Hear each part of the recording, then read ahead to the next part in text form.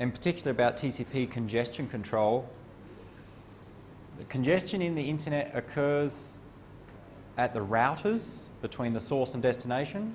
Essentially, the routers become overflowed. They have receiving too many packets to be able to send them out. The routers have buffers. Those packets start to queue up in the buffers. If the buffer becomes full, a packet will be dropped. So there's two problems for TCP. If a packet is dropped, we have a problem because we have to retransmit. If a packet is not dropped but has a large delay, then that's also a problem for performance. Possibly the source will still have to retransmit because it doesn't receive an ACK within the timeout period. So congestion in routers is bad for TCP. So the main sender of traffic in the internet, the main transport protocol used is TCP. So to avoid congestion, TCP has congestion control to reduce its sending rate. Send less, there should be less congestion. It has some algorithms for how to limit its sending rate. It perceives network congestion because of packet loss. If we have a timeout or if we receive 3 duplicate ACKs, we believe that there's increased congestion, so we'll slow down. If we start to receive ACKs, we believe that there is decreased congestion, so we can speed up our sending. So we have a dynamic algorithm of increasing and reducing our sending rate.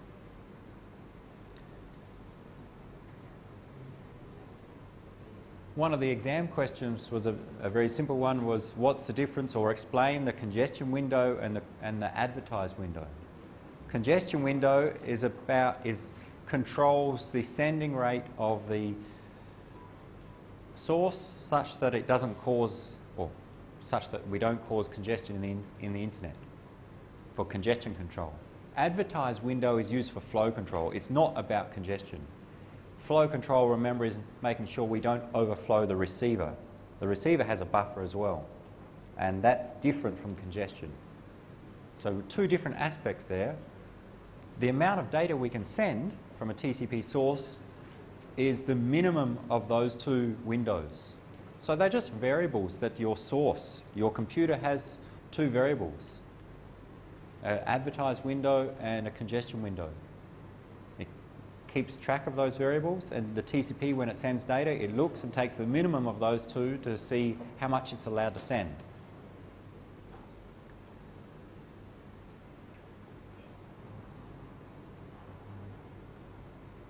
We perceive network congestion due to packet loss, increased congestion due to packet loss, decreased due to arrival of ACKs. And there are different mechanisms for increasing and reducing our sending rate. We want to increase it as fast as possible so that we get a higher throughput, but we don't want to increase it too fast such that we cause congestion and cause packets to be dropped. So that's why they have different algorithms for different phases. And perhaps these diagrams, wherever they are, illustrate them the best. At the start of our connection, when we establish a connection to some server, we start at a very small sending rate with a small window, send some data.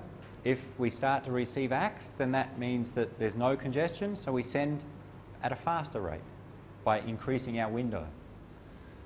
And we increase at an exponential rate. In the slow start phase, when we start our connection, we increase not slowly but fastly our sending rate. So we see this exponential increase because when we start the connection at a slow speed, we don't expect to have any congestion in the network. So start slowly, increase rapidly until we get to some threshold, which is again a parameter in your computer. It can be changed in your computer. It's just a part of the operating system. It tells us when to switch between this fast increase to a slower increase, just an additive increase in our window. So we have two different algorithms there for increasing the window. Of course, our congestion window may go higher and higher and higher, but the sending rate depends upon the minimum of the congestion window and the advertised window. So if the advertised window is, in this example, at 24,000 bytes, if the congestion window reaches 25,000, 26,000, the sending rate is influenced by the advertised window, not the congestion window. We take the minimum of the two to determine how much we're allowed to send. In your exam question, there was a question which is to draw a diagram similar to this, but saying, what did it say? The first one, no packet loss, even easier. The first one, no packet loss, and assuming the receiver has infinite buffer. If the receiver has an infinite buffer, then the receiver, when it tells the sender how much space is available in the buffer, is infinite. That is, we could say that the advertised window is infinite in that theoretical example. That is, the advertised window is very high.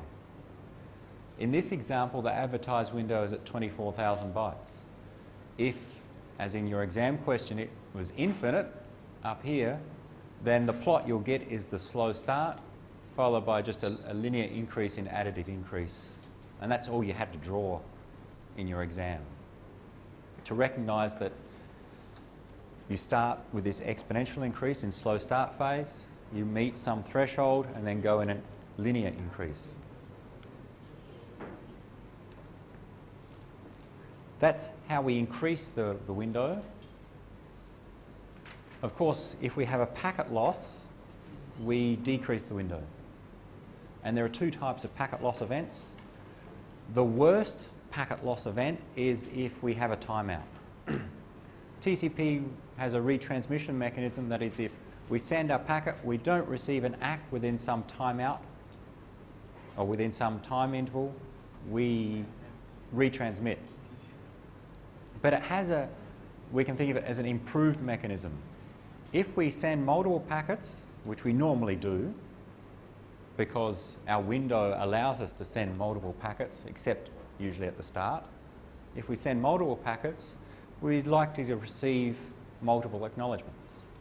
If we start to receive duplicate ACKs, it is an indicator that one of our packets that we sent got through, or some of the packets we sent got through, but possibly one did not.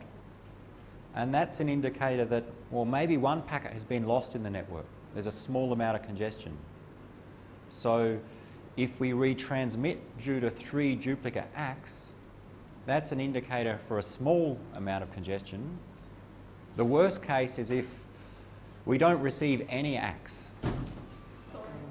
All packets are lost. If we don't receive any ACKs, then that's an indicator that many packets are lost and there's much more congestion. So we respond differently, and that was the last question in the exam. Why do you respond differently?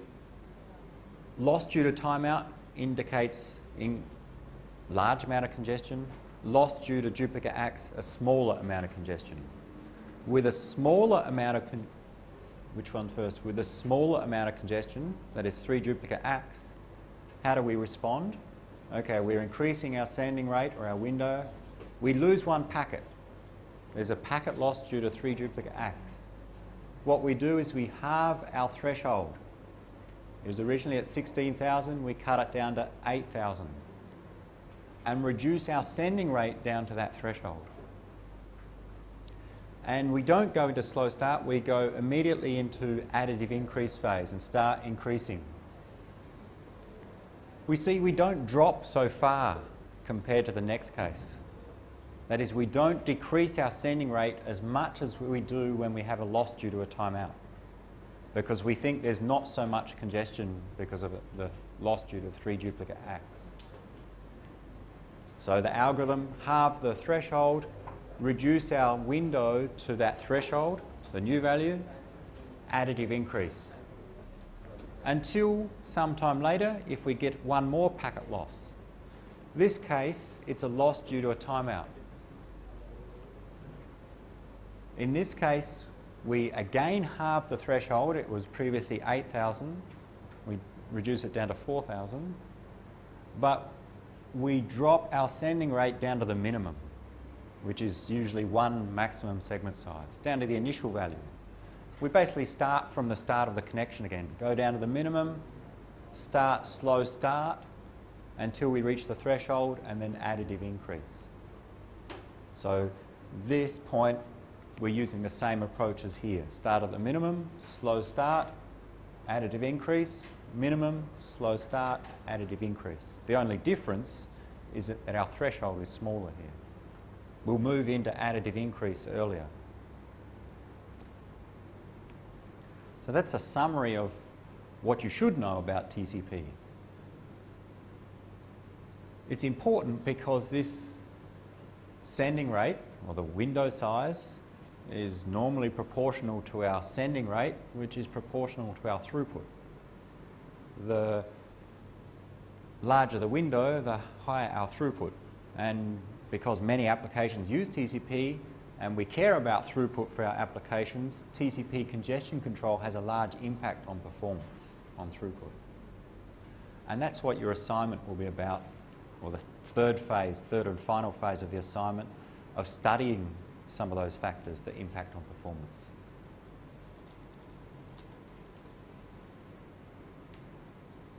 So that's a recap of what we covered on TCP.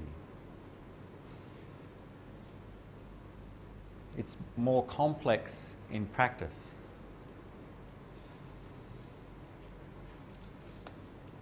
TCP congestion control, the algorithm works well. The algorithm, the parts that we've gone through, there are more extensions. That is, we haven't covered everything. There are different algorithms that improve under different scenarios. When we lose multiple packets in a row, how do we respond? We haven't touched upon that. But in general, the algorithm is considered to work well in most networks, in the internet. Because in the internet, in most cases, a packet loss is due to congestion.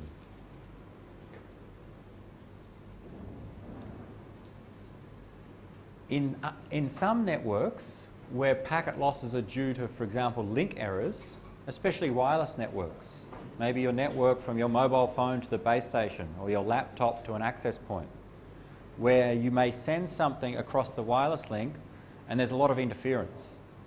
So your packet may be dropped across that link. It has nothing to do with congestion at routers. It's just to do with that poor link quality. This would be a packet lost due to some link error, not due to congestion.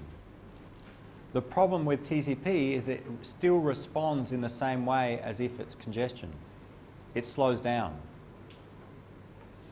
So if we start to lose packets across our wireless link because we have a poor quality wireless link, then TCP will slow down and our throughput will go down.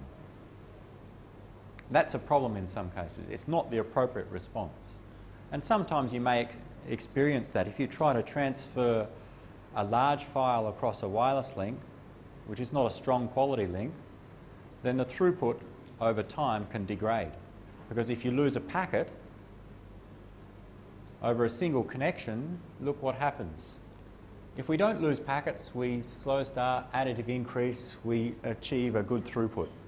As we lose packets, we drop our sending rate and our throughput.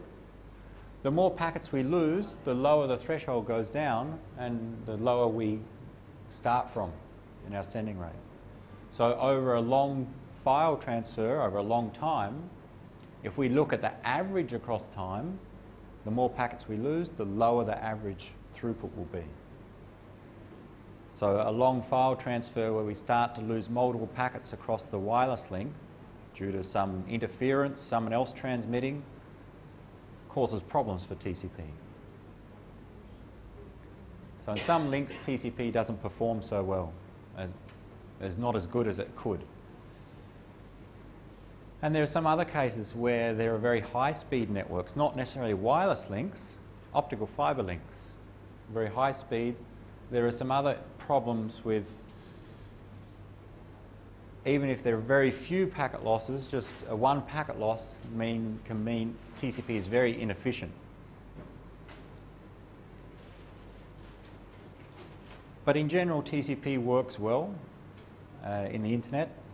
and is used by most applications that want reliable data delivery.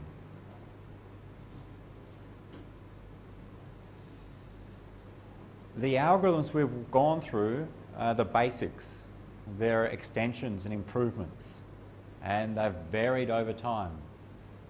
Originally, TCP was described by which standards organisation? There was a question in the exam about which standards organisation creates Ethernet and WiMAX. Some people said IEEF, IFTE, just try to guess the different letters with I and E. In the exam, the answer was IEEE, create Ethernet, wireless LAN, WiMAX, IEEE 802.3, 802.11. The organisation, their name is IEEE. The Internet protocols, IETF, the Internet Engineering Task Force. So TCP was standardised by the IETF, and in IEEE we see numbers like, let's get a better colour. We see the standards names, okay, we have the name of the organisation and then some number to indicate the standard, 802.3, 802.11, and many others. Not just for Wi-Fi and other technologies. 1394, what's that? Firewire, if it still exists. Many other standards that IEEE create, not just in communications, many other fields, electronics, electrical engineering. IETF publishes, instead of giving the numbers like this, they're called requests for comments. RFC, and then some number. So you may see that in literature, RFC 793. It refers to some document, some standard. Or in some cases a standard. Sometimes it's just for information. So for TCP, the original standard was RFC 793, so that's what, 30 years ago. That didn't have any congestion control. Then there were improvements to add the congestion control, the slow start mechanism, additive increase, fast retransmit, the 3-duplicate acts, and that was referred to Tahoe. Reno had improvements, and there are various improvements both to the congestion control and to other parts of TCP over time. And there are many more than what I've listed here. New Reno is perhaps one of the more popular ones in use today, but again, that's been extended as well. And there are different options. So different operating systems may implement different variations of TCP. They all will interoperate, but the performance may differ slightly in different conditions. And in fact, in some operating systems, you can choose the algorithms to use. You can select which congestion control algorithm is most appropriate for you.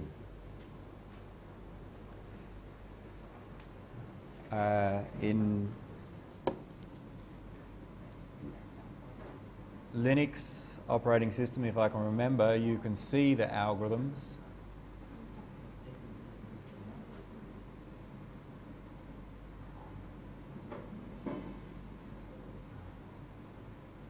Where?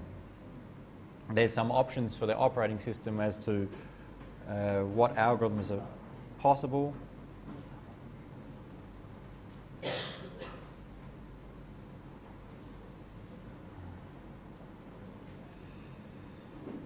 I have to remember where they are.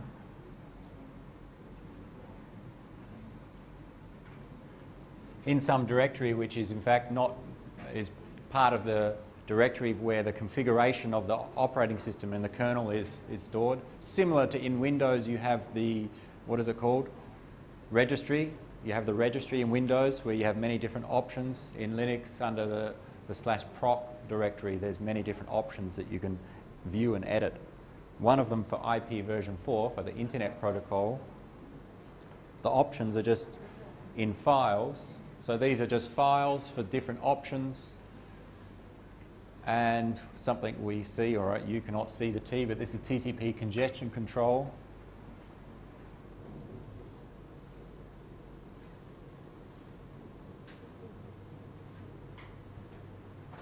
If we look in that file, unfortunately you cannot see the left-hand side.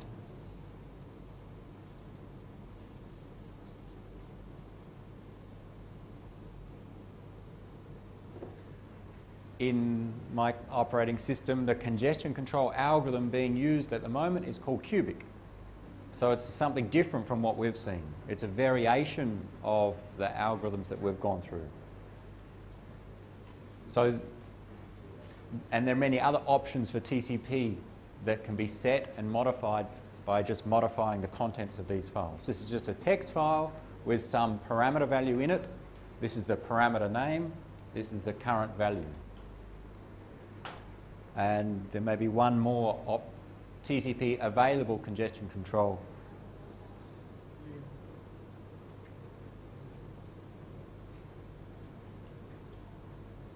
There are two algorithms available on my computer right now, Cubic and Reno. So Reno is one that we've mentioned, which is one of the older ones. So Cubic is an improvement upon that. So I can switch between the two different algorithms by modifying those parameters. And there are other parameters which are related to TCP regarding the window size, memory, and many different options. Anything else that we can recognize there?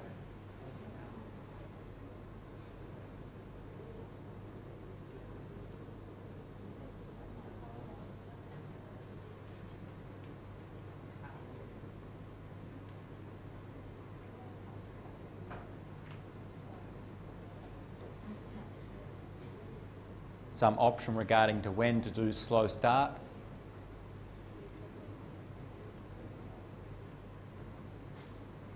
And most of the others are regarding the window sizes and memory allocation. So with an operating system, you can sometimes select the algorithm to use for TCP congestion control and change parameters.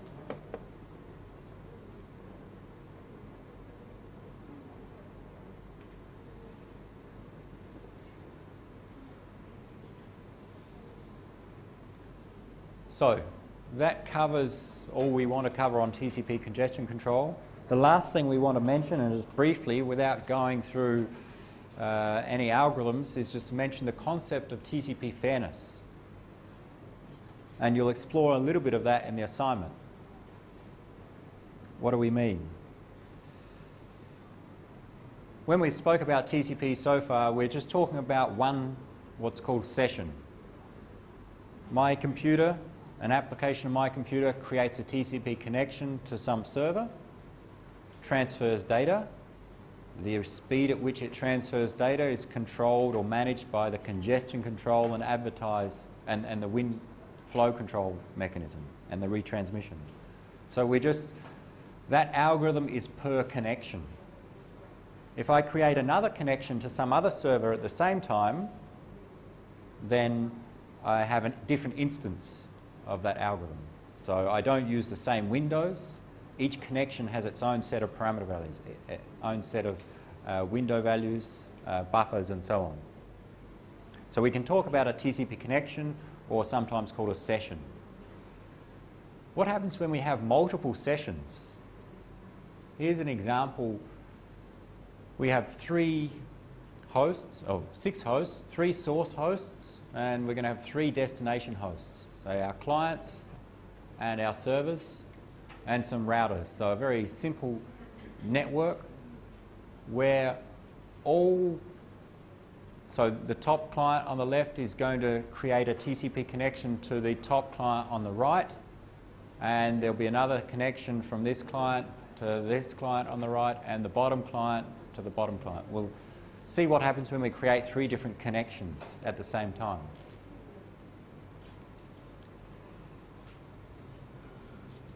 So the green, blue, and red, they create connections and start transferring data.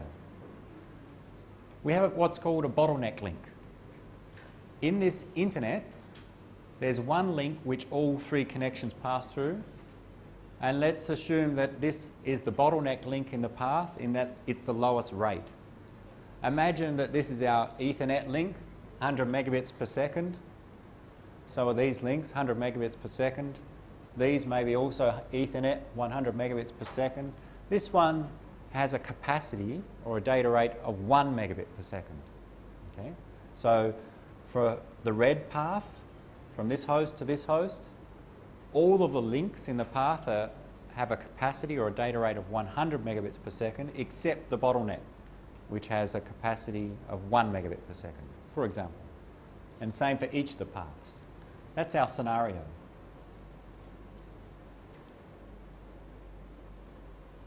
These are 3 TCP connections.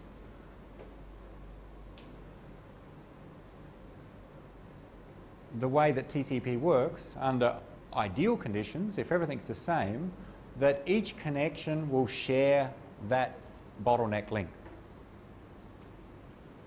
That is, they'll apply their congestion control algorithm, start sending, and if everything's the same, that is the same packet sizes, they're sending, start sending at the same time, then if this is a 1 megabit per second bottleneck link, each session will achieve a throughput of 1/3 of that bottleneck, 330 kilobits per second each. That is, they'll share that link between the 3 sessions. So in that perspective, TCP is fair amongst the connections. Each connection gets the same, equal sharing.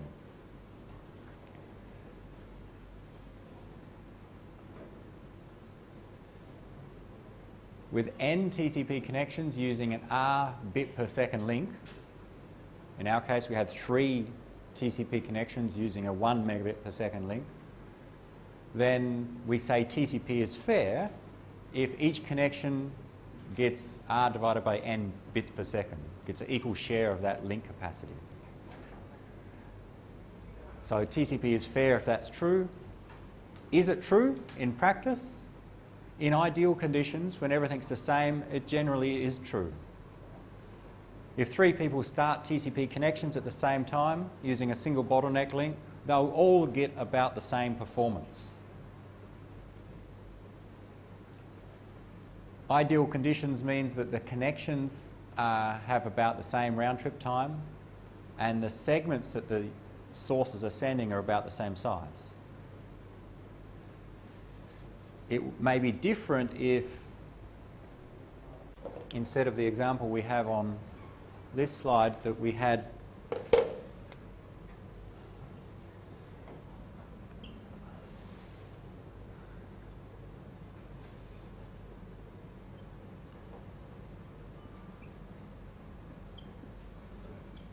one of the source and destination pairs were communicating across a long path with a large round-trip time, maybe from one side of the world to the other, and another pair sharing this bottleneck link had a much shorter path and a short or small round-trip time. That will be the case, or that could be a case where TCP between the 2 different connections may get different throughputs because they're not the same conditions. If the conditions are the same in terms of the round-trip time and the segment sizes, then TCP gives a fairness amongst connections. If they're not the same, we have one computer communicating just across tens of meters over a very small round-trip time path, and another pair across hundreds of kilometres with a large round-trip time, then maybe this one will get more performance than this one. But under the same conditions, TCP is considered fair amongst connections. But in practice, round-trip time of connections vary. Even for one connection, the round-trip time may go up and down during the connection. It may change during the connection. So it's not that simple. One thing that also impacts upon what throughput TCP gets is whether there's other traffic in the network, non-TCP traffic. And the main form of non-TCP traffic is UDP traffic. Two primary transport protocols, TCP and UDP. There are a couple of other ones, but they're not as common. If there's UDP traffic in the network, then that may impact upon TCP's performance.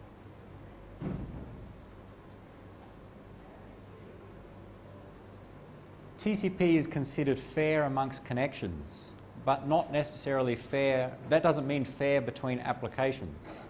We have our same 3 source computers sending to the same 3 destination computers.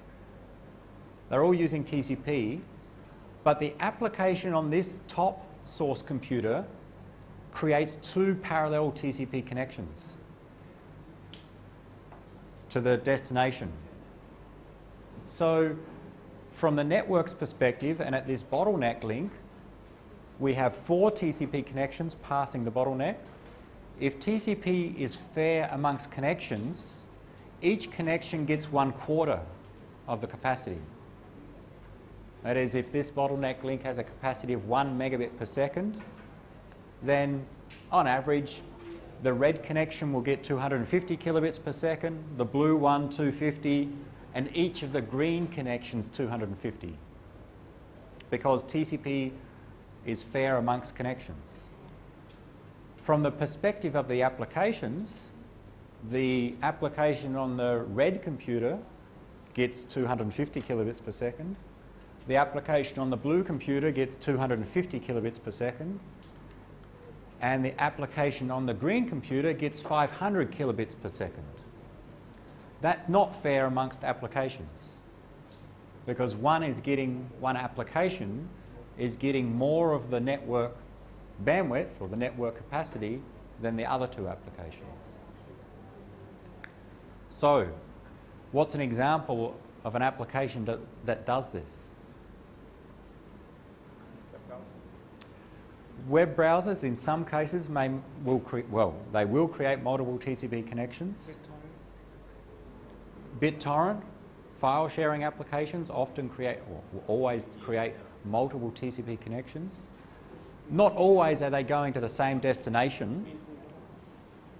What about, so there are applications that will do that. They won't necessarily, well, they will not always be creating connections to the same destination, but there's nothing to stop you from writing an application or using an application from doing that. Just create 2 connections, and in this scenario, your application on this computer will get twice as much performance as the other people's applications. That's a problem, because we, as the end user, want to get high performance. Therefore, I will use an application like a download manager that creates 10 TCP connections. Instead of 2, I create 10 connections at the same time. I get 10 times the performance as you do. What are you going to do if you're the blue computer?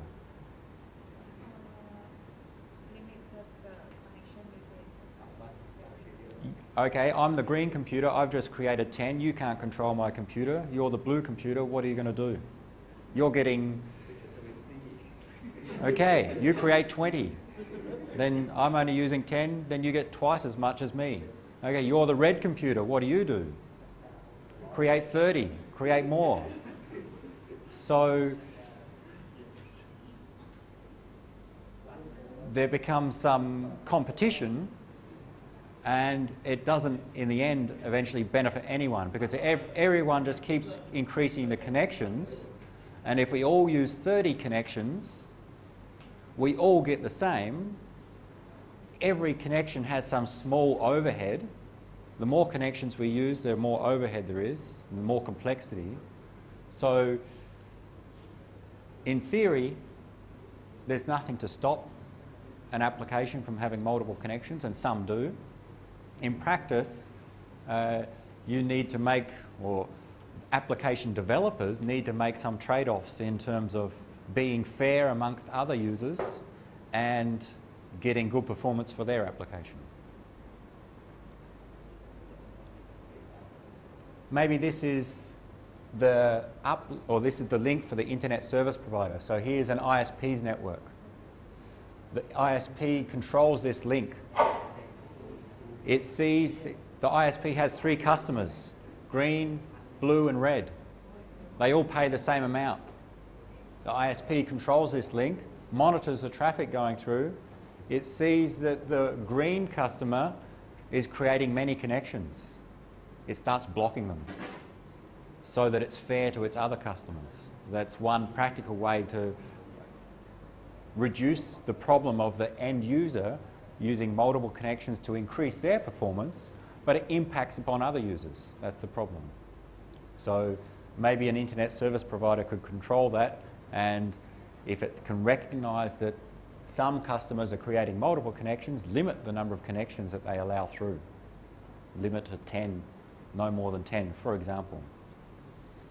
Most applications may have reasonable defaults in terms of the number of connections that they create automatically.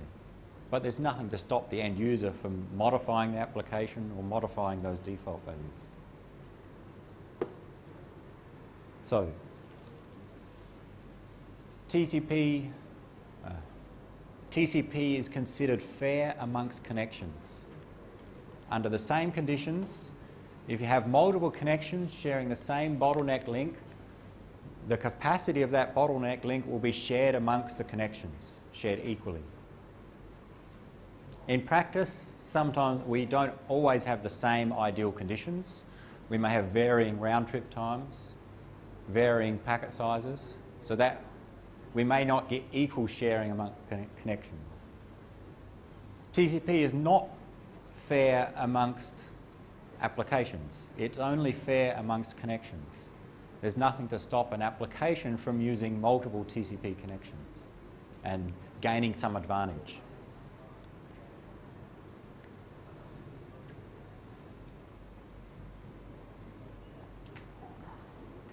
What's the last thing to say? Any questions on TCP fairness? We're not going to explain much more, just that basic concept. Any questions on TCP at all? So you can get 20 out of 20 for the last part of your assignment instead of 1.5 out of 5.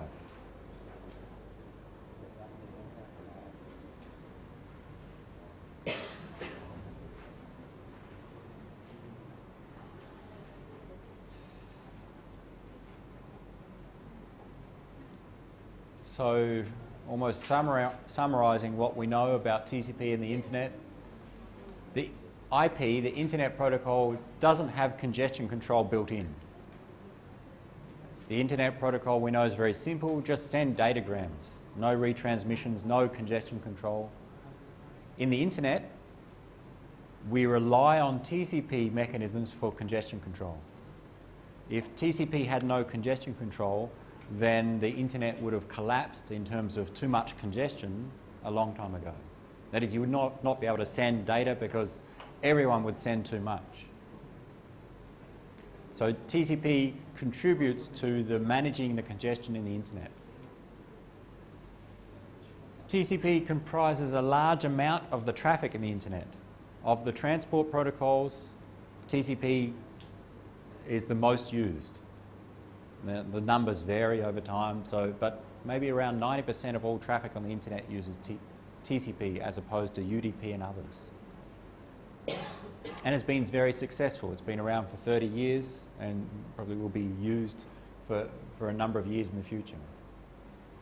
But there are still some problems in today's applications and for today's users.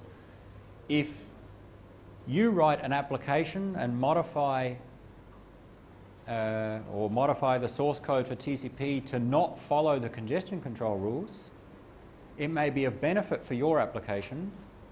That is, if you modify TCPs on your computer so that you don't do slow start, you just immediately start very high. Gives you good throughput, that's good. But you may contribute to congestion which may impact upon your application later and impact on other people's applications. So if you don't follow the rules, that can give you some short-term and sometimes even long-term benefit for you, but may impact upon others. Some challenges that arise: web browsers create nowadays many TCP connections at once.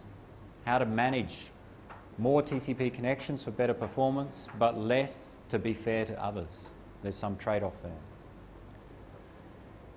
There's a growing number of applications that don't use TCP, that use UDP, for example, which has no congestion control. And that will impact upon TCP applications.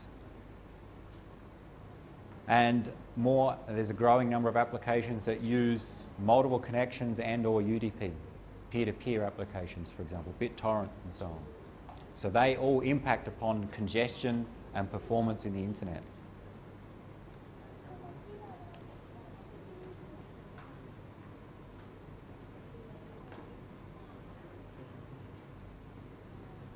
So that finishes on TCP and leads us to what are you going to do in the assignment for the last phase.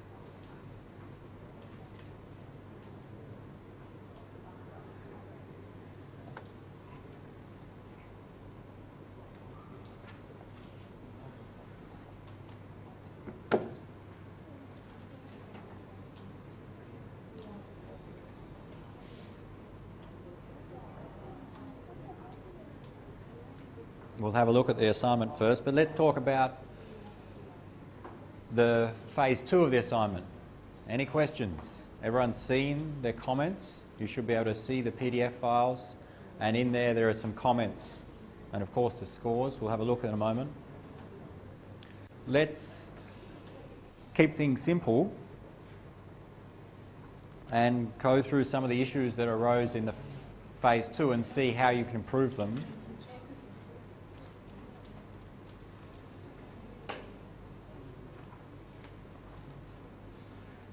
If I put these 4 letters on the screen, what do you think about? You think about wireless? Yes, good. What else? More specific? What do these 4 letters, A, B, G, N, relate to? Physical layer, wireless, wireless LAN,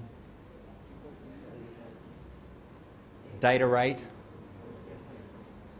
They are variations of the IEEE 802.11 standard.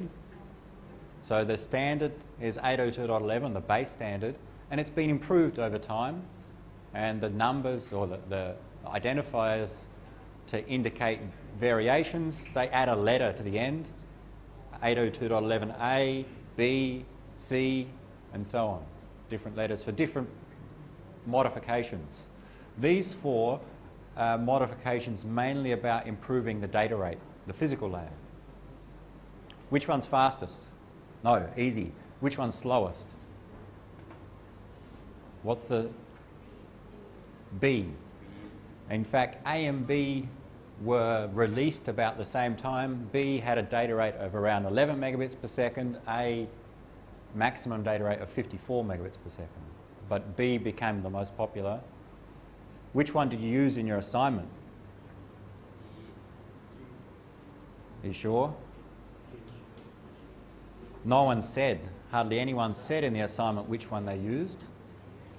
I think one group did, and in fact one group did some tests and compared one against the other. They compared the performance of using 11G against using 11B. 11G offers a data rate of 54 megabits per second maximum. B, 11 megabits per second. So one group did performance tests comparing them, which was nice to see. Note that they offer a maximum data rate, but also lower data rates. Which data rate did you use in your assignment? If you used 11G, what data rate did you use? Did you check? You should check and make sure that when you create a connection, or when you are transferring your data, that you are using the data rate that you think you are. The way that it works in practice is that the better the link quality, the higher the data rate. and the client and access point will choose the highest data rate possible.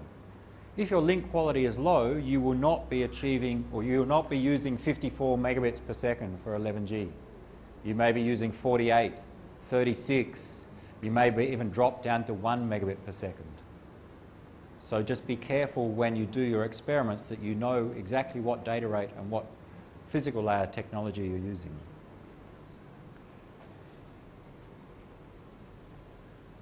What about those letters? What do they remind you of or make you think about? IPERF, okay.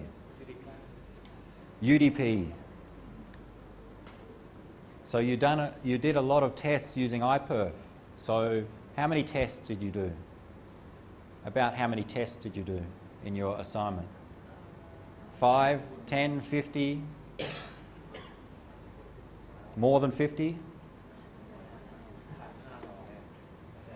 Some people did hundreds of tests. You used IPERF many times, so you're experts on these options. And when you have an exam question, it should be burnt in your brain how to write down IPERF, okay? You used U to specify the transport protocol. It defaults to TCP, but in this phase we just wanted to use UDP, so use the -U option. With UDP, there's no flow control, congestion control. UDP sends as fast as the application sends data. So if we draw our stack and compare, here's our application, here's TCP, here's our application as an alternative UDP. Application sends data very fast. Let's say, because the application is generating data, it sends it to TCP. The rate at which TCP sends out is controlled by our window, which depends upon the congestion control, flow control, retransmissions. So it doesn't matter how fast the application sends to TCP, TCP controls how fast it sends.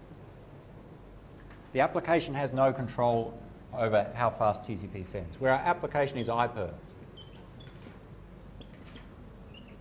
With UDP, application sends data to UDP, UDP sends it immediately after a little bit of processing. UDP doesn't change the sending rate. Therefore, when you run a UDP test using the -U option, you need to specify how fast the application sends to UDP. And it's called by IPERF the bandwidth, the -B option. That's why you set, by default, it's 1 megabit per second, but you can set it to some other value, which says the application sends to UDP at 20 megabits per second, and UDP will send out at 20 megabits per second and send out onto the network. Of course, not all will arrive at the destination, not necessarily. And that's what your test was. Keep increasing the rate at which we send. At some point, the network here has some capacity. Our link has some capacity, how much it can send. If we keep increasing the amount at which we send, we'll reach that capacity. And that will be indicated by the throughput, the amount at which we receive. So you discovered the capacity of wide LAN to be what? Ethernet capacity? In your assignment, can anyone remember? Approximate, what was the maximum throughput you could achieve over Ethernet? 90 something, 95, 96, 97, some were a bit lower, so that's okay. So with Ethernet, what's the data rate for Ethernet? The data rate. So distinguish between data rate and throughput. Where data rate, think of the physical layer specification, the capacity. Throughput is the amount of data we receive. 100 megabits per second. Who's done the lab on Monday? Some people? What was the data rate that you used for Ethernet? And some have done the quiz. What was the data rate that you got for Ethernet in the first test? Computer to computer, 1 gigabit per second. Most likely your tests with laptops, your laptops support gigabit Ethernet. If they're within the last 2 or 3 years, for sure they do. Why didn't your test use gigabit Ethernet?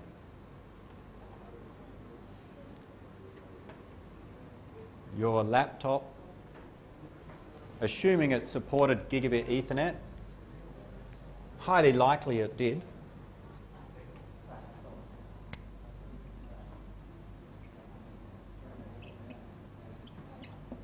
That is, the LAN card in your laptop supports gigabit Ethernet, and the receiving laptop or computer, gigabit Ethernet, most likely. Why didn't you achieve data rates of 900 megabits per second? Sorry? The router. And people have done the lab would have seen that the router only supports 100 megabits per second.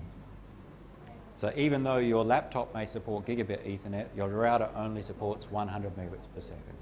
So when you give the specifications or the parameters of your experiment setup, you need to mention these details, because we'll see later, you need to be able to reproduce the results. Minus T, what's that for? Did anyone try it? Not many. The time. Your test runs for 10 seconds by default. Set the minus T option and it can run for a longer time or a shorter time. That's useful because, especially with TCP, the duration of the connection may have some impact on performance.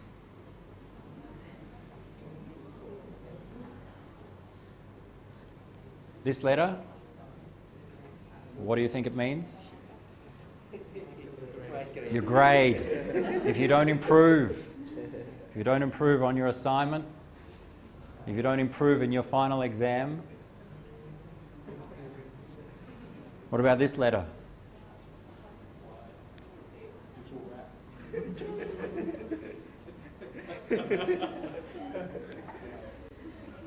This is an indicator that in your assignment, especially when you do some experiments and you get some results, you need to ask yourself, and then write the answers down, why did this happen? Okay? Why did you get these results? So you'll see in almost all of the assignments or reports that were submitted, you got a throughput of 97 megabits per second for Ethernet. Why 97? Why not 100? Why not 80? And you got a throughput for wireless LAN of something like, what, 25 megabits per second? Data rate 54 megabits per second. Why? Especially, why is there such a discrepancy between Ethernet and wireless LAN?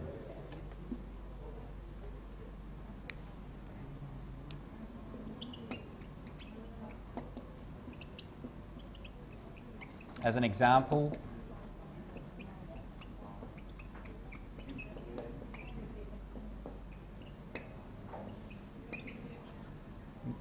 your wired experiments, Ethernet had a data rate or support a data rate of 100 megabits per second. You got a throughput of, say, 95. That is 95% efficient. Wireless LAN supports a data rate of 54 megabits per second. Let's say you got a throughput, most were slightly less, of 27. 50% efficient. Not only is this smaller than this, that absolute values, all right, the data rate, we don't expect more than 54, but this is much less efficient. Why? Why are the results as you see them? You need to always ask that question and give some discussion at the end of the results.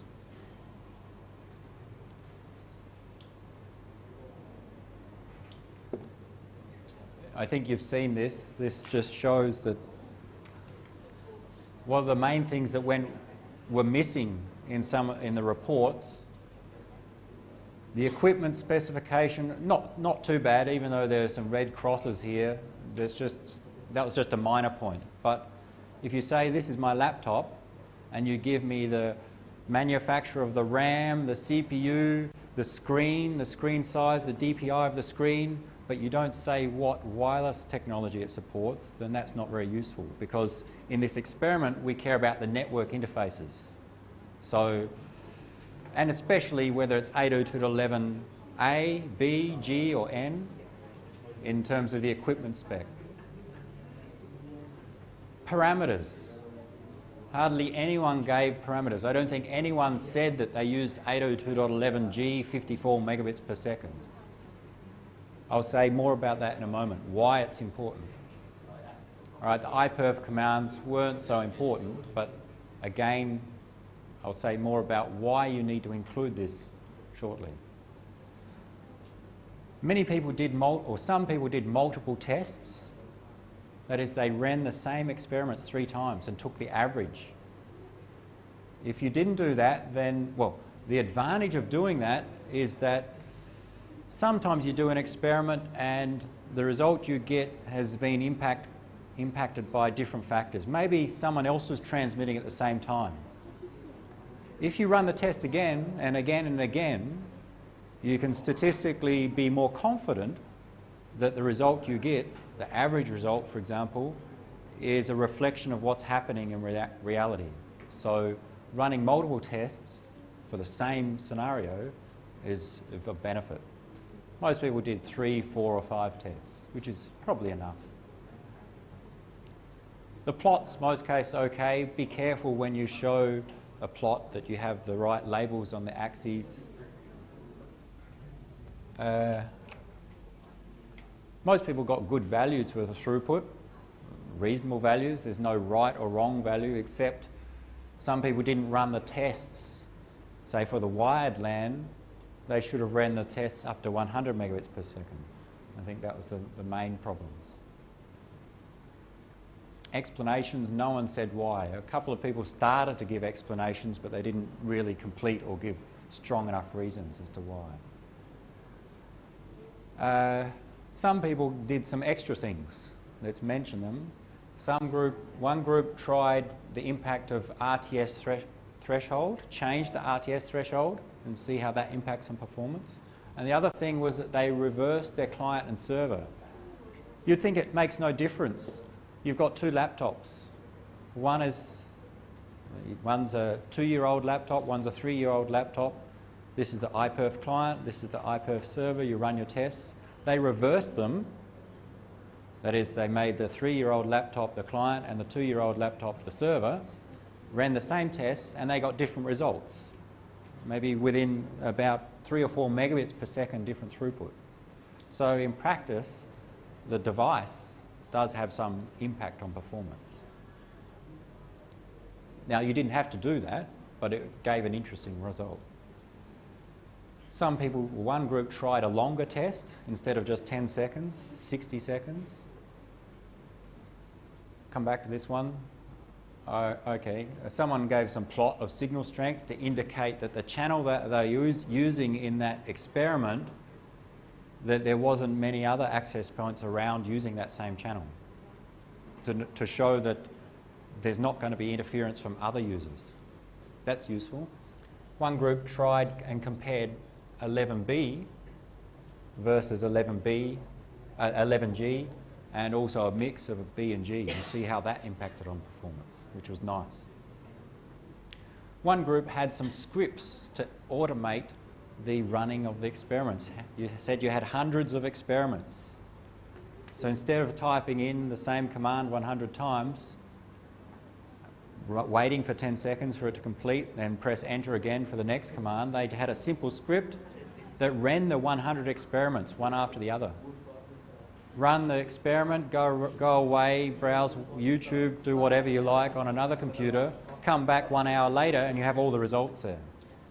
So you can have a look and see Group 5's report and you'll see their script in there. I'm sure they'll be happy if you make use of their script or even improve upon it. Helps managing your experiments.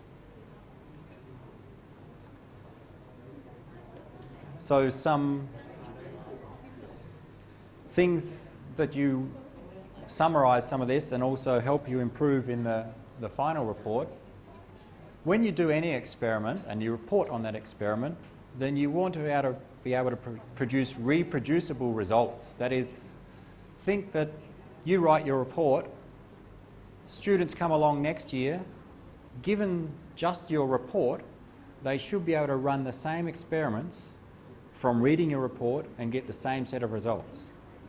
That's why I say when you say about the equipment specification, the parameters that you used, you should give enough details such that they could read that. Okay, they see that they used a computer which was this specification that used 802.11g, 54 megabits per second, these parameters set to these values. They just recreate those conditions, run the experiments, and they should get approximately the same results. So when you ask yourself what to include in the report about parameters, about equipment specs, think about what would others use to be able to reproduce this experiment.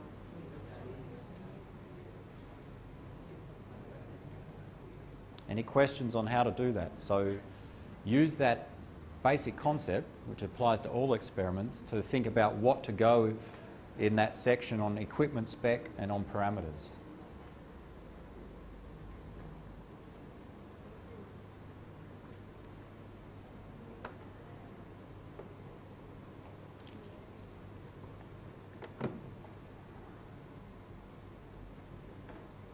This is, you want to produce accurate results. How do you produce accurate results? One way is to repeat the experiments. So instead of running it just once, run it 3 times, take the average of the 3 values. And that may give you the average may be a more accurate representation than just a single value. How do you know how many times to repeat? Do you repeat 3 times, 5 times, or 500 times? In general, the more times you repeat, the more accurate the average will be, but the longer it takes you. So there are statistical ways to look at the accuracy of the results, the confidence intervals, the standard deviation, and so on. But at least in this assignment, 3, 4, 5 repetitions should be sufficient.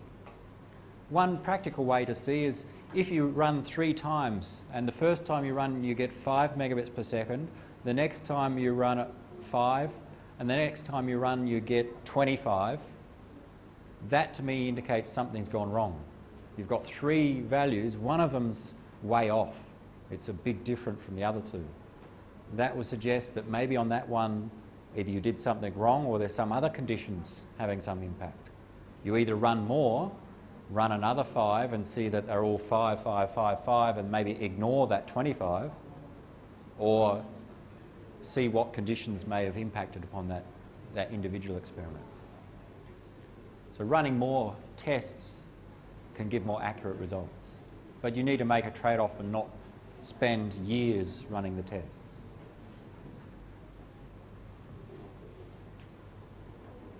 Most people presented the results okay.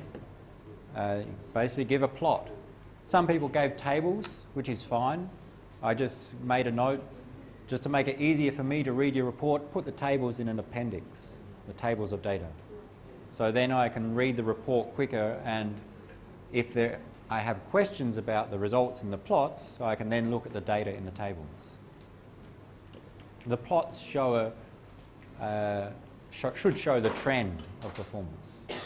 They should show how some parameter, when it changes, impacts on the performance. In your case, the performance was throughput, and the parameter was the sending rate. And we could see in your plots that you increased the ascending rate and the throughput went up, and then it flattened out. That's what most plots showed, which was fine.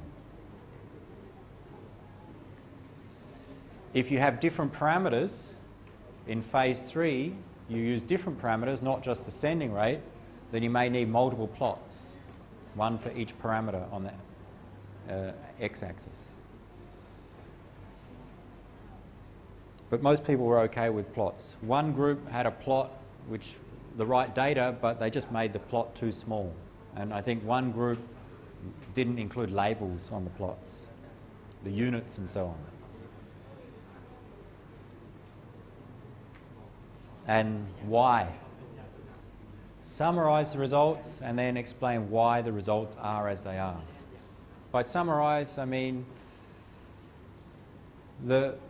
something like the results showed, or these experiments showed that the maximum throughput over our wireless link was 27 megabits per second. So make that point.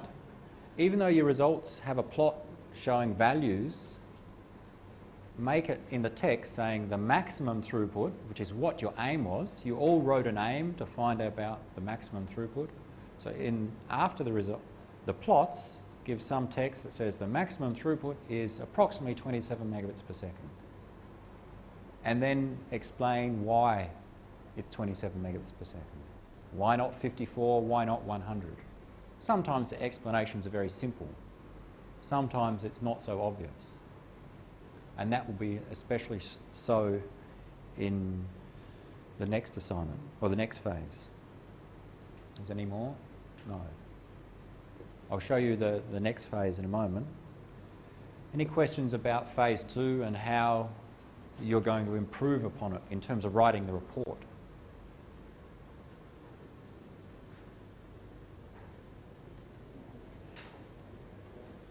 They don't need to be much longer than, or presented much differently than what most of you did. Just a few more parameters and a little bit more discussion of why the results are as they are.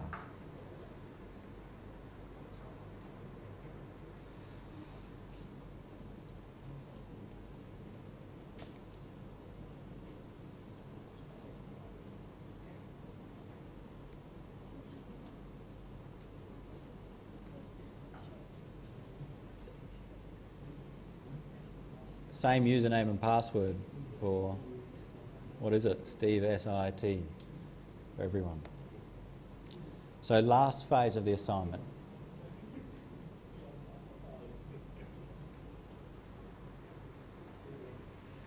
Now look at the performance of TCP in the same network scenario.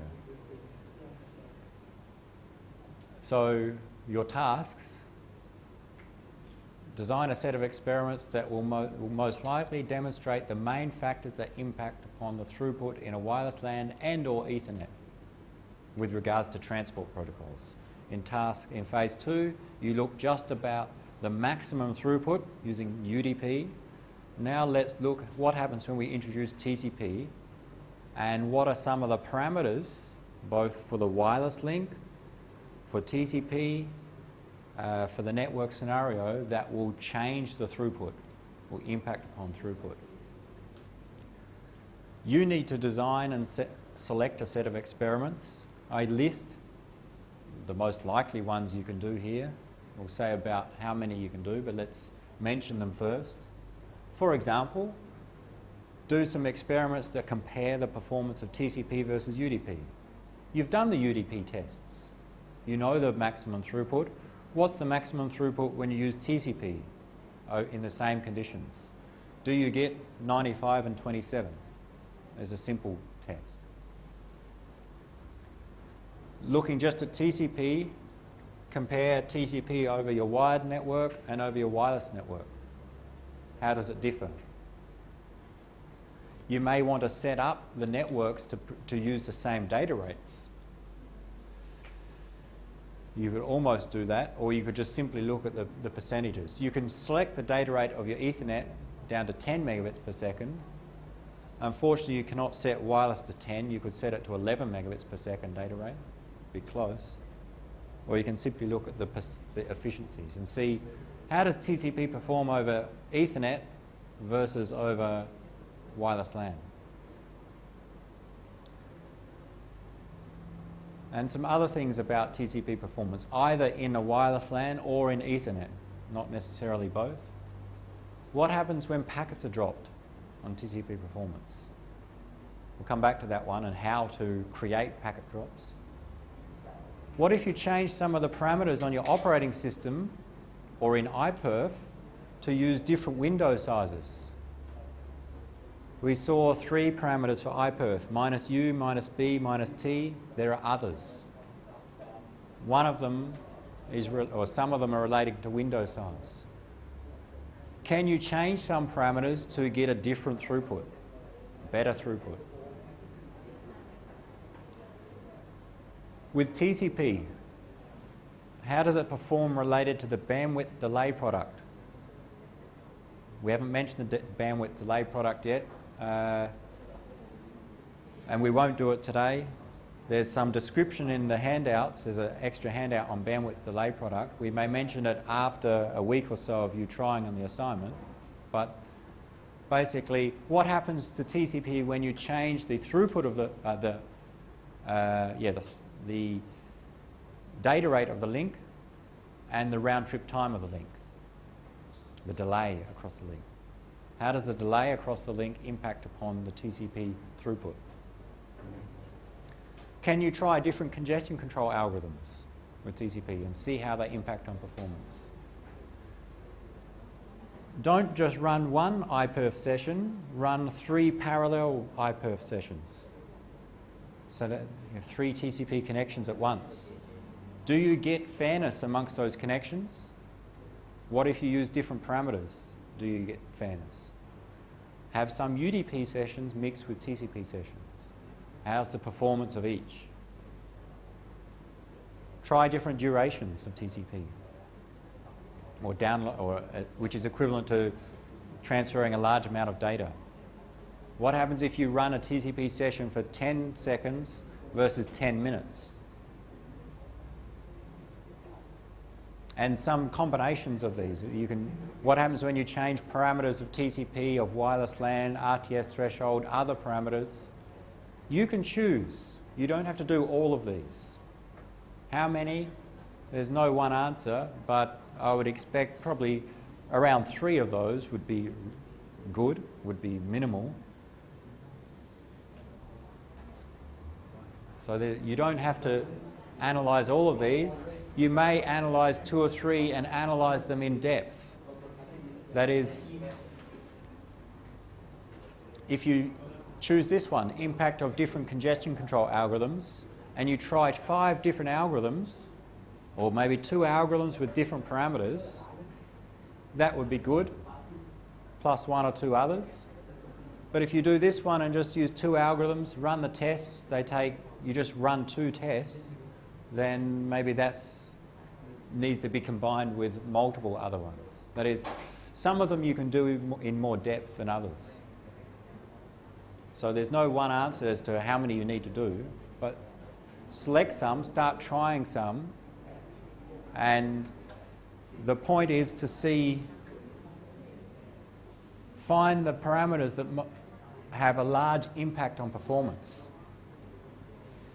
If you do tests and you get results that look like this,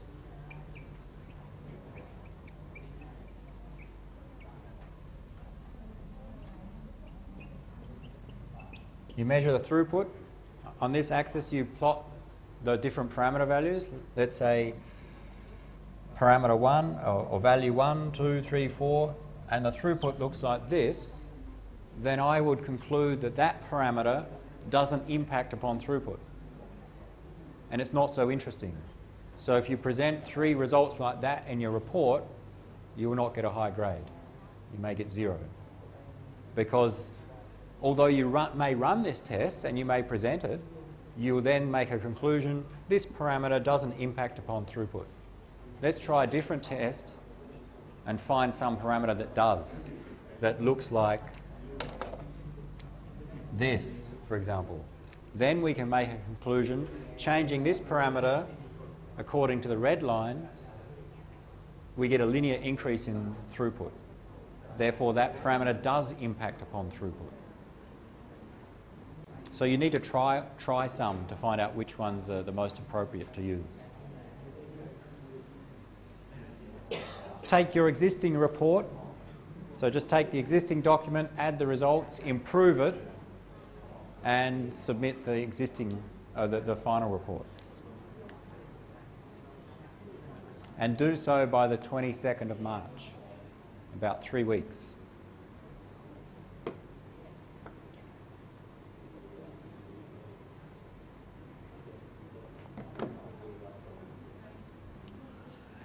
Any questions on how you're going to get a better score for your assignment?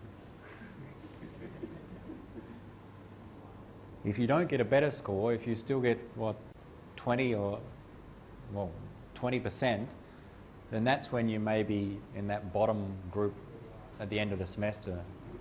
And as I mentioned to a few of you as you walked in, the average in the midterm was 42%. Last year was 60%. So last year was much higher.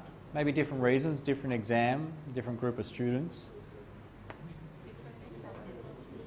And different group of students. And the year before was 49. So this year's been the lowest in the midterm of the last of this and the previous 2 years. Different reasons like shorter semester, different exam, but it may give you an indicator that the other point was that in the last 2 years there have been 0 Fs in 2010 and 0 Fs in 2009. If you don't improve, that doesn't mean there won't be 0 Fs in 2011. So there doesn't need to be any Fs, but if you get 2 out of 20 for the assignment and you had a bad exam score, then your chances are not so high of avoiding F. But if you go okay in the assignment and improve a bit on the final exam, you should be okay.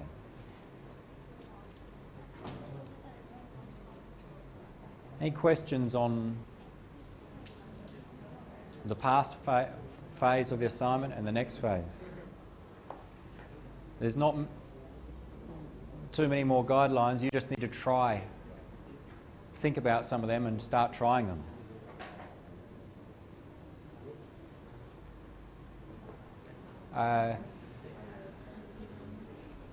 We won't discuss now, but maybe next week we'll give some demonstrations more of iPerf, but you can try them.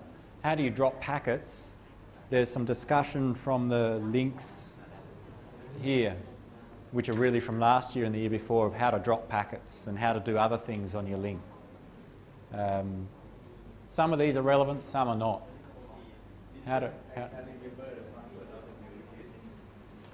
Yeah, if you log into the mailing list, I think it gives you an opportunity to reset your, not log in.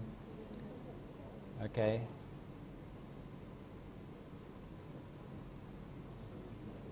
How do you access those mail archives? You need your password for the mailing list. If you go to the mailing list website,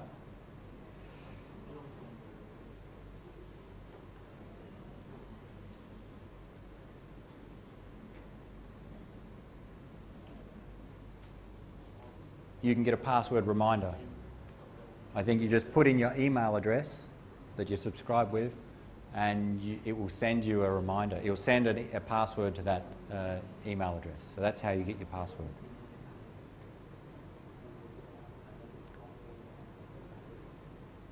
Any other questions?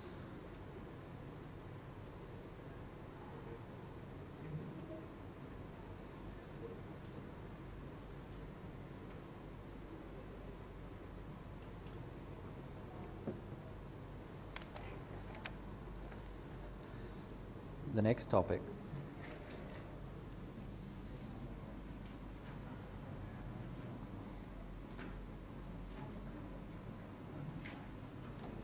Do you have the handout for bandwidth delay product? Did I include it in the printout? Yes. Can I have a look?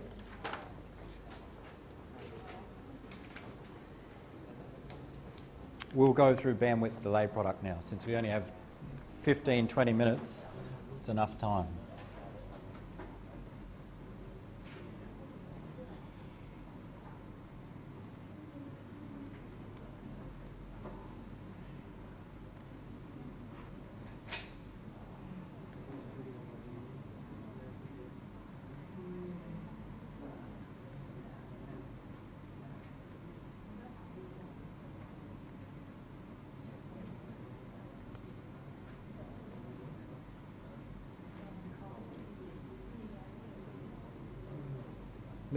So this is still on TCP. It's something I forgot that you'll need for the assignment. We you may need.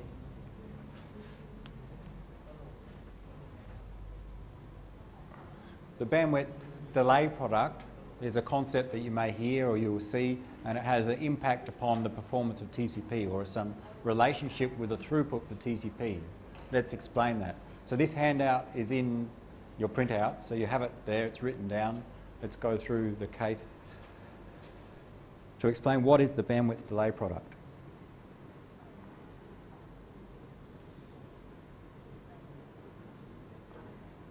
This is a diagram illustrating a simple example of sliding window, the basic sliding window mechanism, where the client in this example sends 4 packets, 4 TCP segments, and waits for an acknowledgement. So if the window allowed us to send 4 packets at a time, if each packet was 1,000 bytes, for example, and the window size was 4,000 bytes, then it means we can send 4,000 bytes or 4 packets. We send packet 1, 2, 3, 4. Then, because our window was 4,000, we've sent 4,000, we now are not allowed to send any more until we receive an ACK. That's the basic sliding window. Send your window size, wait for the ACK. The ACK allows you to send more. So in this example, we send 4 packets. The first packet is shown as a solid line, and then the 3 subsequent packets, just to highlight one of the packets. The server receives the first packet, processes, sends back an ACK.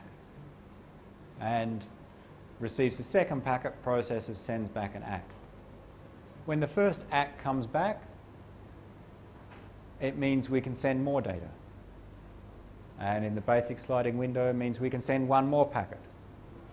We transmit that packet, and at the time when we've finished sending that, the second ACK comes back, meaning we can send another packet. We send that, and then the third ACK, the fourth ACK. And if we follow, we just keep sending packets using this approach, then we see in this example, we send 4 packets. Then we must wait some time for the first ACK to come back. Then we can send another 4 packets, wait, and send the next 4 packets, and so on, and that will continue. That's just one example of the sliding window working, where in this example the window is 4 packets in size.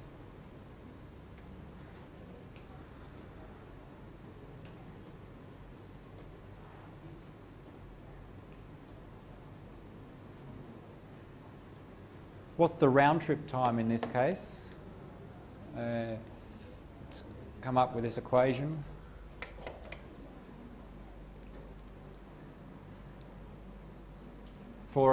If we look at a single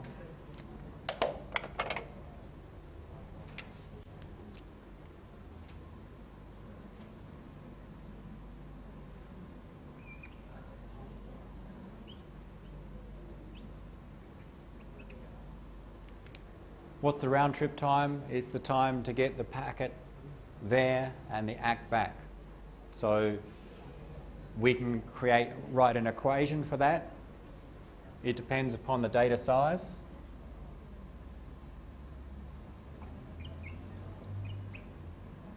The ACK size, the link data rate, or the path rate, and the propagation delay. Simply the time to transmit the data packet plus the time for the data packet to propagate to the other side, the time to transmit the ACK packet back, and the time for that ACK to propagate back. That's just our basics of total time is the transmission time plus the propagation time. And we have 2 different packets there.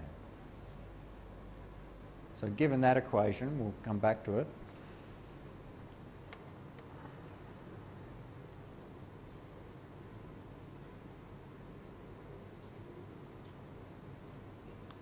Let's calculate, using an example, some performance metrics.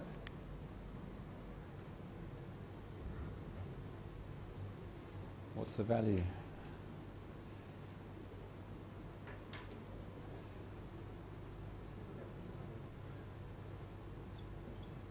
If our packets are 1,000 bytes,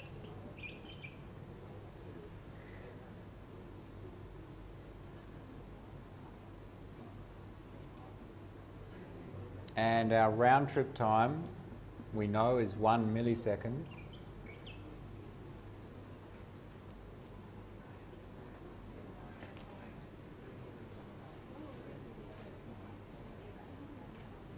and do we have a, in our example, what's our throughput? In this example, if our packet size is 1,000 bytes and our round trip time, which is this time, there was an equation for it down the bottom, but we don't need that. If we know the round trip time is 1 millisecond, our packet size is 4,000 bytes. How do we calculate the throughput in this case? In this figure.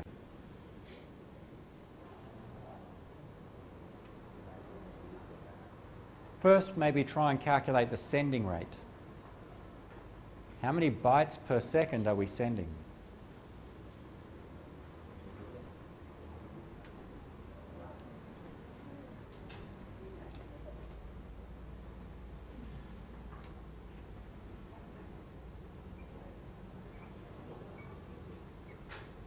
I'll just draw the diagram again. At the start, we transmit the first packet, and then the second, the third, and the fourth.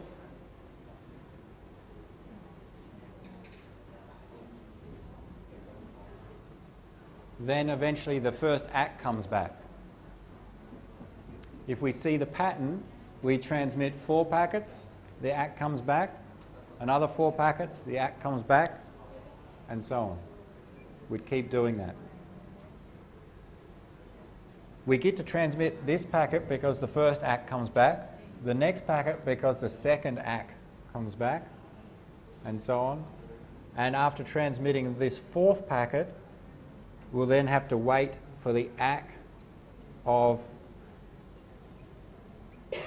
this packet to arrive back. So it's just drawing this diagram. Transmit 4, wait for the ACK, transmit 4, wait for the ACK. The time from transmitting the first until you receive the first ACK is by definition our round trip time. That's the time for a packet to get there and back. So we are sending 4 packets every round trip time. So sending 4 packets, in this example 4,000 bytes, every round trip time. Send 4,000 bytes, and then 4,000 bytes, and 4,000 bytes. If we keep going, then our average sending rate will be 4,000 bytes per round trip time of 1 millisecond, is 32,000 bits. 32,000 bits is 32 megabits per second. That's the sending rate in this case.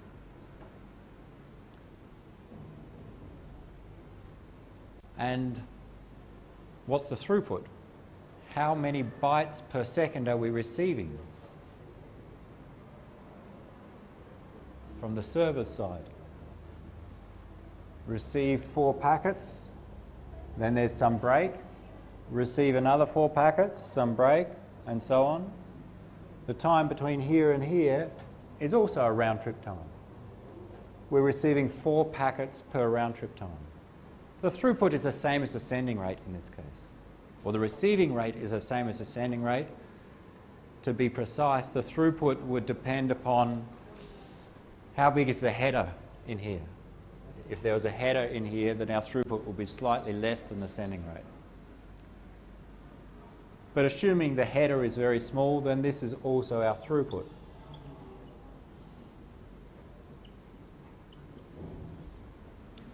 The throughput is, and we've covered this before with TCP, depends upon the window size. In this example, 4 packets. That was the window that we could send divided by the round trip time. So, in fact, we covered this before the midterm. Sending rate is approximately the window size divided by the round trip time. In this example, the window size is 4,000 bytes, or 4 packets.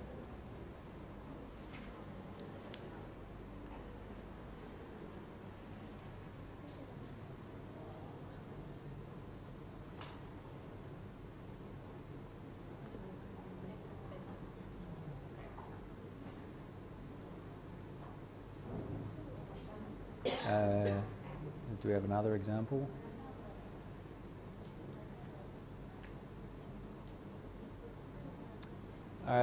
From this diagram, we could say that, or we see that, how do we improve that throughput? How do we improve the throughput? How do we get it higher? Yeah.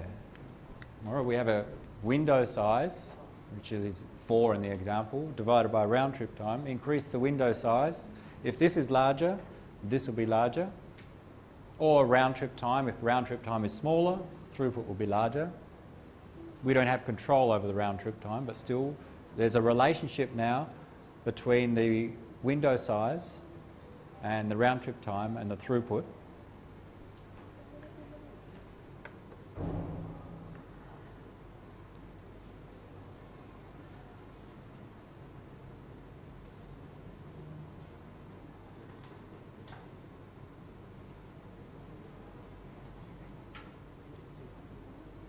This diagram simplifies the same as before, except now we've just removed the acts, because the acts are normally quite small. Okay? The data is the main thing. But you see the same shape, the same pattern. We send a window size of packets, wait for the first act, send another window size of packets, wait for the first act, and so on. It's just it doesn't show all the acts. And it assumes the acts are small, so the act transmission time is quite small in this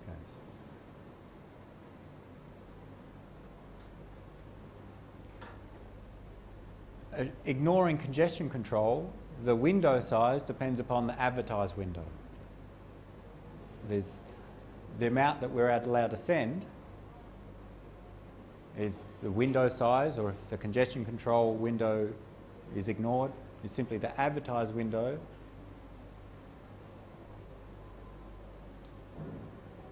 The time it takes to transmit this window size is the advertised window divided by the rate.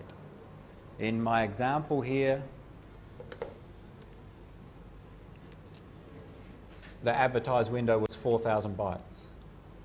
Therefore, the time to transmit 4,000 bytes is the size divided by the data rate.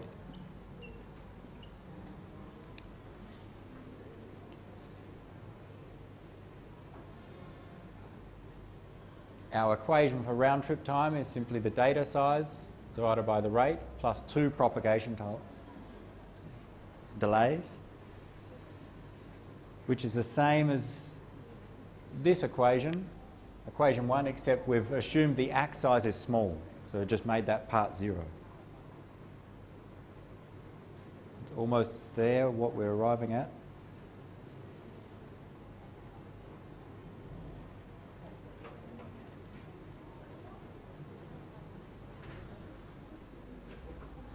Now let's compare and see what scenario gives us the best throughput.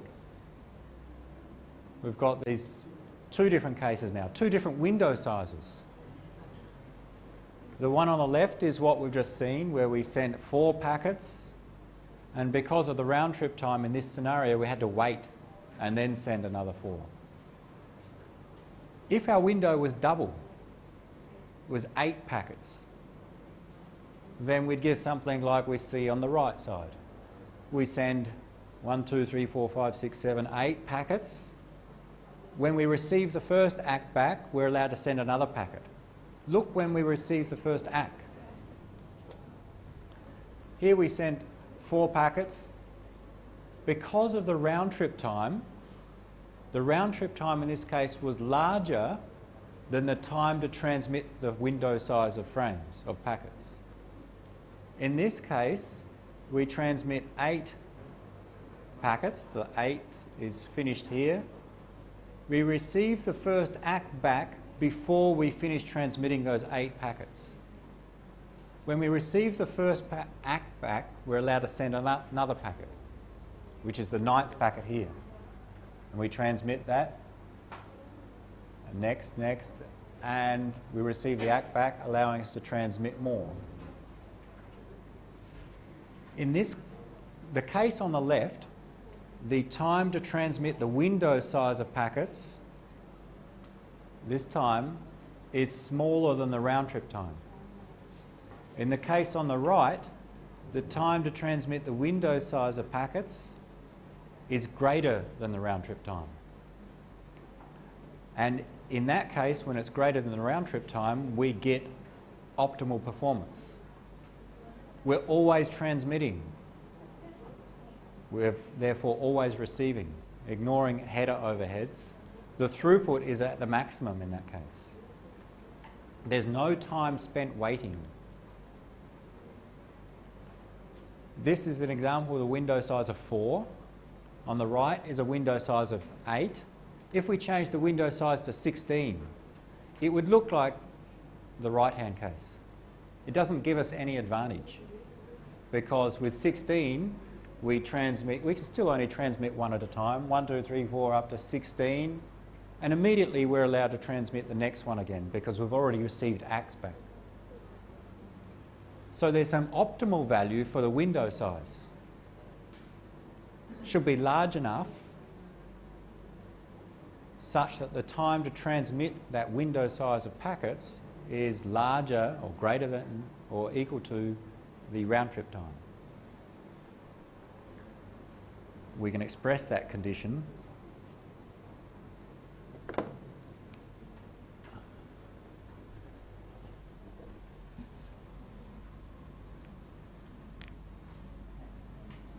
let's make it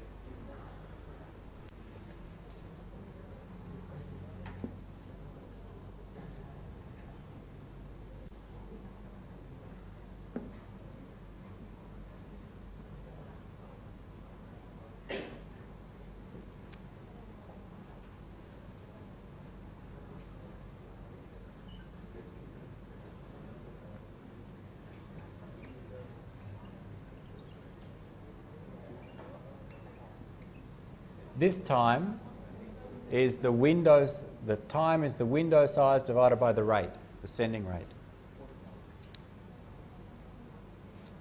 If our window in the example was 4,000 bytes, then the time then let's call this T1. T1 equals 4,000 bytes divided by the time to transmit those 4,000 bytes. So T1 is the time to transmit a window size of packets. This time, the time from when we send the first until we receive the ACK for that first is round trip time, T2, for example.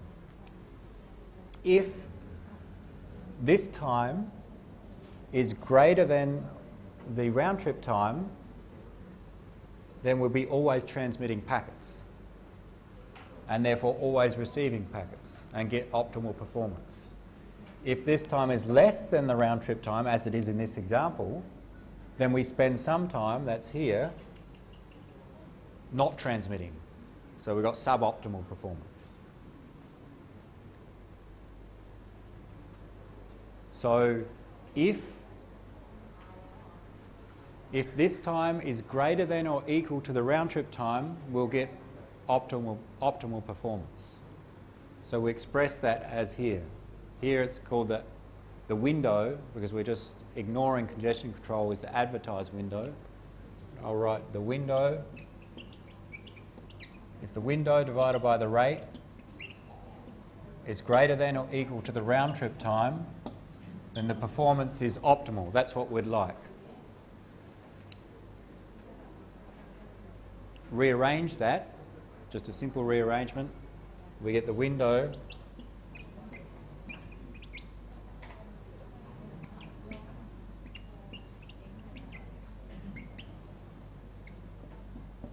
if the window of packets we're allowed to send is greater than or equal to the rate which we can send times by the round trip time, so I just bring the rate to here, then we'll get optimal performance. The rate is referred to sometimes as the bandwidth of our network. The rate at which we can send, the bandwidth at which we can send. The round trip time is the delay. And we get what's called the bandwidth delay product. It's the product of the bandwidth and the delay of the network.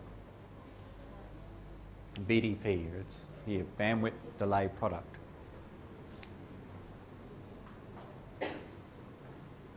If our window is greater than or equal to our bandwidth delay product, we'll get optimal performance from our sliding window perspective. Yeah? But the minimum requirement is the window is at least equal to the rate multiplied by the delay. Then is there any disadvantage that the window is much greater than the rate multiplied by delay? So if the window is much larger, so if it's equal to the bandwidth delay product, we get optimal performance. If it's greater than the bandwidth delay product, we still get optimal performance. We don't get any improvement in performance. So is there any advantage of that? Not really. Having a larger window, not really, except in practice, this changes. I don't know what the bandwidth delay product is.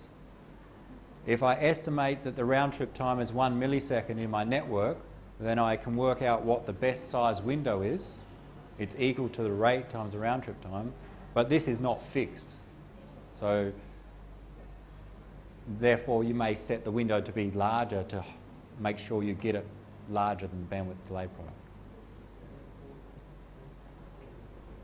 In theory, if your window size is greater than the bandwidth delay product, you'll get optimal performance. But the bandwidth delay product is really used as an indicator of the network conditions. It's not fixed. So does that mean that the size of the window must be large enough to handle the variation of the delay?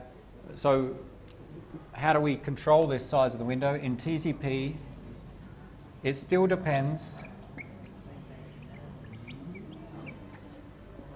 on the congestion window and advertised window.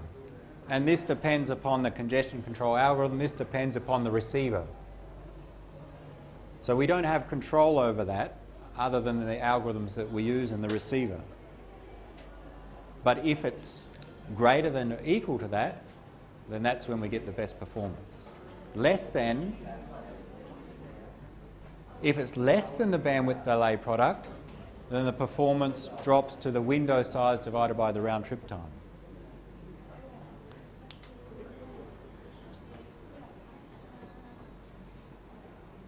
So what we tried to arrive at there is what is the bandwidth delay product. It is simply the bandwidth of our network, the rate at which we can send data, times by the delay of the network, the round trip time of the network. The window size, when we use a sliding window flow control algorithm, if it's greater than the bandwidth delay product, we can get optimal performance, optimal throughput. If it's less than, then the throughput is dependent on the window size. You will see that hopefully when you do the assignment, because if you know the capacity of your link, 100 megabits per second. Your Ethernet link, 100 megabits per second, that's your bandwidth. If you know the round trip time of your link is 1 millisecond, then the bandwidth delay product of your network is 100 million times 1 millisecond.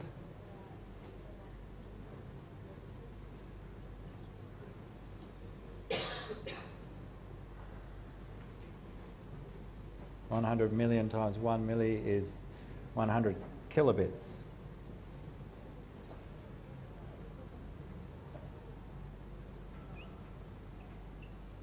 Is that right? 100 million divided by 0.001 is 100,000 bits. That's the bandwidth delay product. Therefore, if your window is larger than that, you'll get optimal performance. If it's less than that, you will not. In iPerf, you can control the window, and in the operating system, you can control the window at the receiver and see how it changes compared to the bandwidth delay product. Out of time for today. Have a read through that. We may say more with some examples.